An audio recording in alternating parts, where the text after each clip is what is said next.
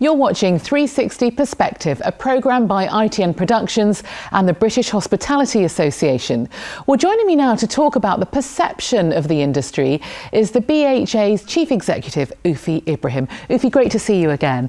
The hospitality industry in this country is one of the largest industries, isn't it? Employing over 4.5 million people, and yet there is a negative perception about the industry. Why do you think that is?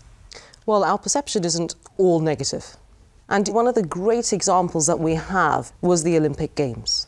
In 2012, we saw this whole country coming together to ensure that the guests that arrived from all around the world received one of the best welcomes, the best services of hospitality ever given.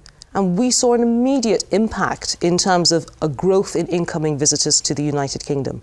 And the whole perception and discussion around British hospitality and British welcome being not as stuffy as perhaps it was seen to be prior to the Olympic Games, but sudden modern vibrancy to actually take hold. We want to ensure that that momentum continues so that we continue to build very positively on perception of the industry in the United Kingdom, and to ensure that we're more competitive around the world so that everybody says British hospitality is the best hospitality, the best welcome. Brits make you feel more valued than many other destinations worldwide. That's what we want to achieve. So that is your focus. You're promoting a 360-degree perspective. Can you unpack that a little bit for me? What exactly do you mean by that? So we're a very customer-centric industry, and therefore our customers' perception of our businesses, our service is very, very important, because we deliver experiences.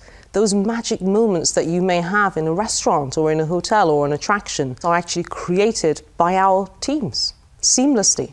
The choreography that's put into that, the experience delivery that's put into that is perhaps sometimes unrecognized, but it's certainly enjoyed. But there are other areas of perception as well that are very important for us as an industry, particularly when we begin to act as a collective.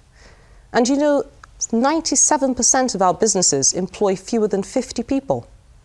This is an industry which is supported and delivered by SMEs all across the country. And for that reason, perhaps the perception of the importance that we provide to the UK economy or to society as an industry in the UK can be undervalued and unrecognised by government, by employers, by schools, by colleges, by a whole series of players. Now, if we can take that 360-degree perspective and bring it closer to the reality and inform all of those various audiences about the impact that we have, no matter how fragmented and dispersed, and get them to help us to channel that into a way that can create an even greater impact on society, an even greater impact on the economy, I think that would be a job well done. Ufi, every time we've met, you've always talked about growth. You're always looking ahead, aren't you, about how the industry can grow. This time is no different, and you are now focused on a 10-year strategy. Can you tell me a bit more about that? On the demand side, when we look at global travel and tourism, the growth has been absolutely phenomenal. Our industry worldwide has actually jumped to 1.2 billion visitors at the end of 2016. Now that global growth is going to continue.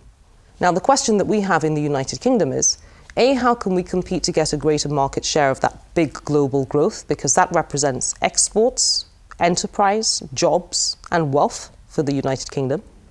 But also, how are we going to resource that?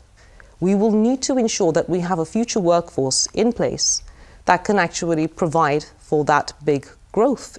Now while all of this is happening, Brexit will mean that businesses will need to be much more focused on a British workforce rather than continuing, arguably, to be reliant on an EU workforce.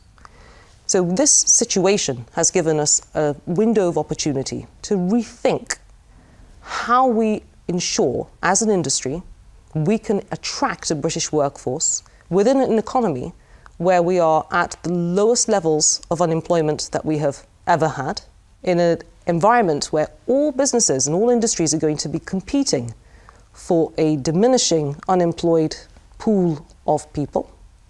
How are we as an industry going to be able to attract a British workforce? What do we need to do to tackle that perception of our industry as being a career of choice? And not just a career of choice for a short term, but for a long-term career with lots of opportunity.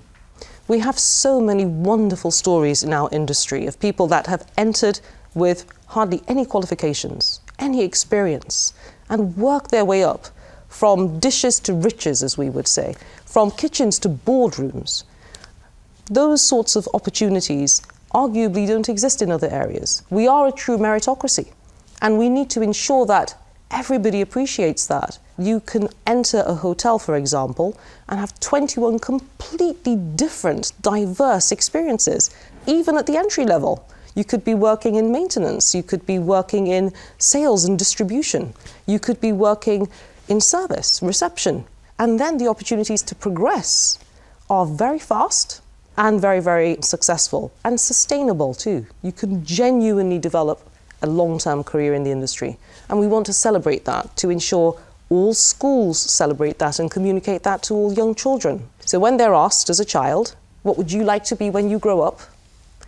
They will say, we want to manage a hotel, or I'd love to run a bar or restaurant, at least as many times as they would say, I want to be an astronaut when I grow up. That's what we want to achieve. Well, we look forward to following your progress once again. Ufi Ibrahim, thank you very much. Thank you.